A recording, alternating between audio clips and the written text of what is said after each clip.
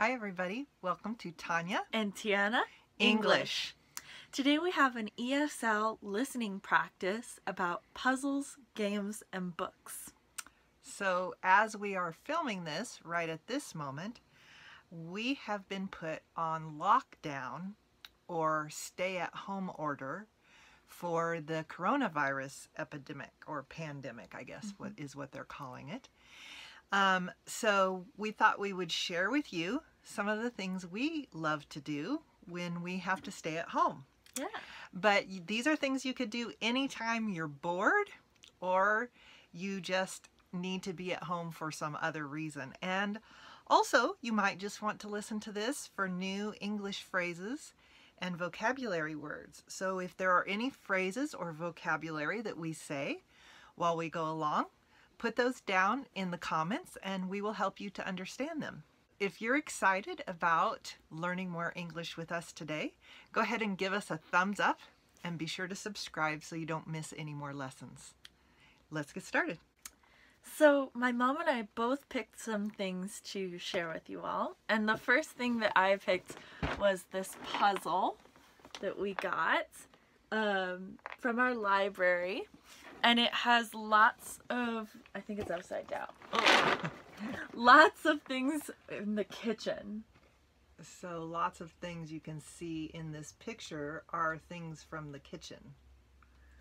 And yeah, we haven't started it yet, but it does look really fun. And this is like table puzzles, a puzzle with lots of little pieces that you could put together. But Tianna and I also like doing other types of puzzles. Like we love doing together as a family with the rest of our family crossword puzzles. Especially we've done that when we're traveling in the car and we're all in the car. And one person writes the words in. A crossword puzzle is usually in a book and it has like a clue or a definition and you have to put the word in. I especially love doing these also in the language that I'm learning, so you might want to look for crossword puzzles in English. It's a good vocabulary exercise. Yes, but I also chose a table puzzle with lots of little pieces from our local library, and this one has lots of different types of matchbooks. I'm laughing because I just put it in front of Tianna's face. So matches are like this. Match books. We call this a book of matches. Actually, books typically open up kind of like a book. This is a box of matches. And I liked this puzzle because here's what a current box of matches looks like here in the United States. But these are all historical. So what I mean is like old boxes of matches. So they're kind of interesting. And they have a lot of English words on them. And personally, I think puzzles like this that have the little pieces are easier to do if there's words in the picture. So, and the other reason I picked it is currently Tianna and I need to use matches. That's why we have this box of matches. We need to use matches to light our stove, which is really important because while we're on lockdown here at home, and what we mean by lockdown is we're ordered by our government to stay at home. It's cold here. Yeah. It's snowing outside, or actually today the snow is not, it's not snowing, the snow is still on the trees and things, but so we like it that we have a stove. Yes. Which brings me to one of the other things I wanted to share, which is a little extra, but it's something I'm crocheting. I'm making myself a hat because I forgot a hat to bring, so it's gonna go like that, but hopefully it'll look better when it's done. And I'm knitting, which bring your crochet hook back up. I'm knitting just a little washcloth out of cotton yarn. Knitting is with 2 needles, and crocheting is with 1 hook. So they're a little different. We both like to knit and crochet. Yeah. I just happen to be knitting because that's what I chose for this time. So what else do we got? Let's see, here's a game that I've been playing a lot. We've played it together. Yes. It's called Bananagrams. And it's kind of like a game that's very popular here. Well, it's very common, called Scrabble, and it's a word game, and it has all these little tiles with letters on them. Which are inside this banana. And you have to use all the letters. Well, you pick out a bunch of letters, and then you have to make words with the ones that you have.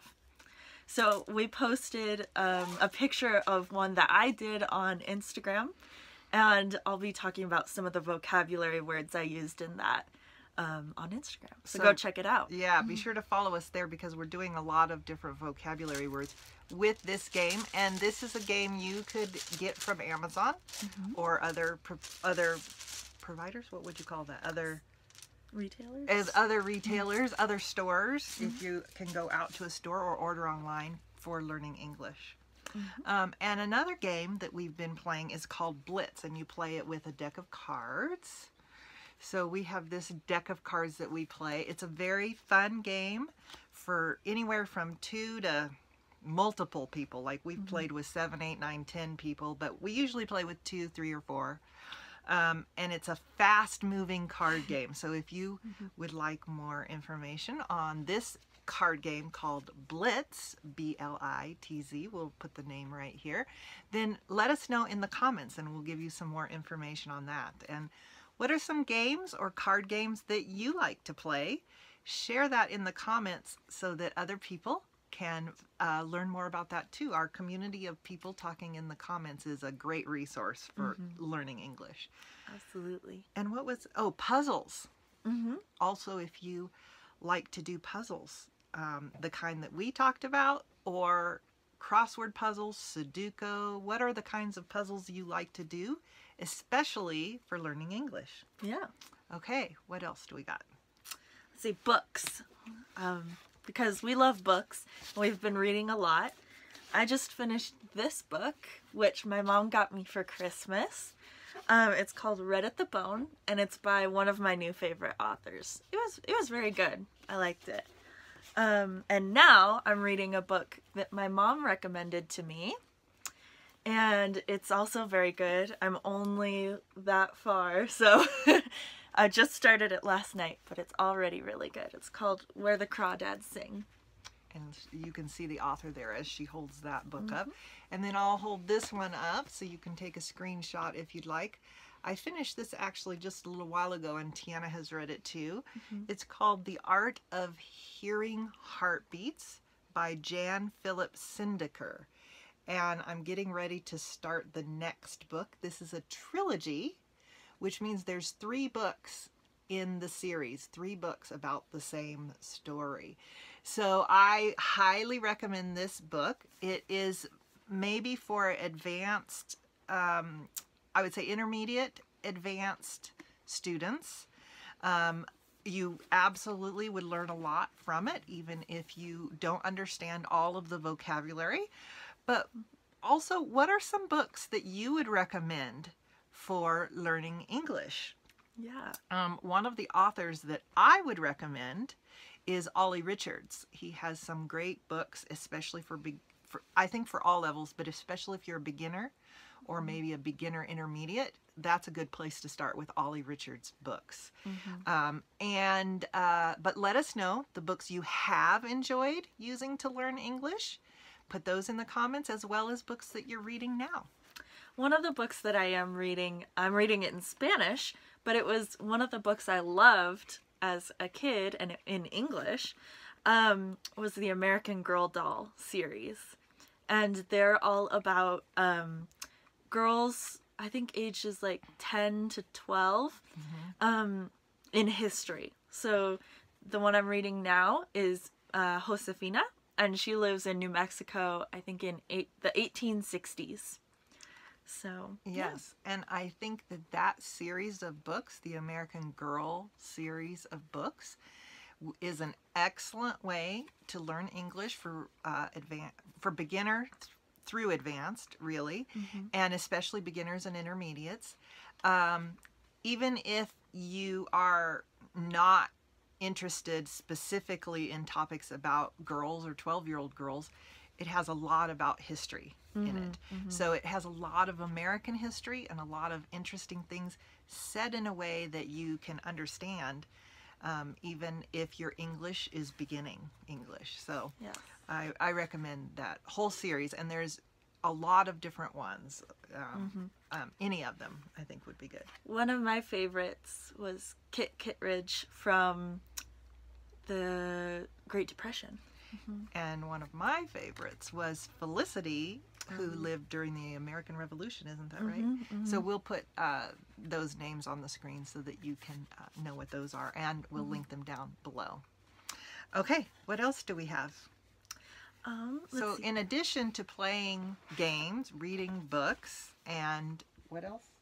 Doing puzzles, we've also been doing some other fun things while we're here at home. I've been doing some painting, and I painted this saying that my mom has been saying. It says, "This too shall pass." And I like that because it's kind of reassuring while things are kind of up in the air right now. Yeah, both of us really like to look at inspirational and motivational quotes and things like that when things are challenging, like they are if you are home during this pandemic, or even if you were just stuck at home for any other reason. Yeah. And that particular quote, it comes from a Persian, what did I say? A Persian parable. Persian parable, is that what I said? I think so. Back in the 1200s, so approximately 800 years ago. This is one of my favorite English sayings: live and let live. It's just, for me, it's great for this pandemic we're going through right now, when lots of people have differing opinions from each other. In other words, some people think you should do this and other people think you should do that. And this is a great phrase that just, focus on yourself and doing what's best for you, and let other people focus on themselves and what's best for them. And you might have to make choices. If somebody does something you don't agree with, then you might have to make a choice about what you're going to do about that. But I say to my girls all the time, you can't change other people as much as we would like to. So, and this is a relatively modern phrase, I would say, in English. And I love painting these kinds of phrases because this is an ampersand. An ampersand represents the word and. And I don't know, I just like ampersands. I'm not really sure why. So what are some of the things that you like to do when you're at home? What kind of hobbies and pastimes do you have that you like to do? If there's something that we shared here, or maybe something we didn't share, either way, let us know in the comments below. So if you're interested in more English lessons, YouTube has recommended another video for you right here. And we post videos every Saturday, so be sure to check back. And if you know anyone else who would be interested in learning English, then be sure to share this video with them. And we'll look forward to seeing you in the next lesson. Bye!